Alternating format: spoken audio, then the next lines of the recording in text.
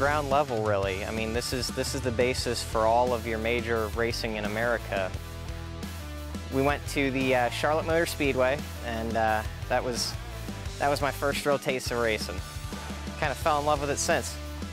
First time you ever get on the track, overwhelming. You know, you get the noise, you have the smell, the feeling of the wind, and I mean, all of these feelings are just bombarding you at once. It's unlike anything I've ever experienced before. When we stop over the off season, I mean, all I can think about is, okay, when's our first race? Who's released their schedules yet? I love being around the sport that much.